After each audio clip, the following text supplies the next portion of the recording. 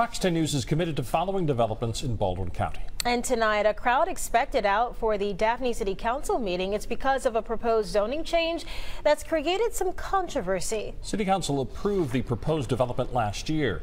It involves a 4.3-acre plot of land for 54 new residential and commercial structures.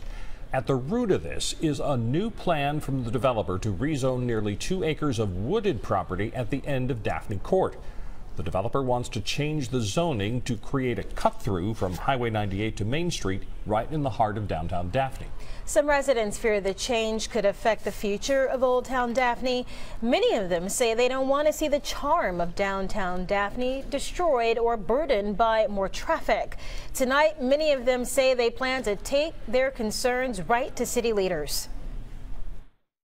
People don't need to let their guard down of exactly, thinking, well, this one might get voted down, but there's always going to be another one down the street, and that's something we'll continue to fight in Olde Town Daphne. It's not a place that needs to have that.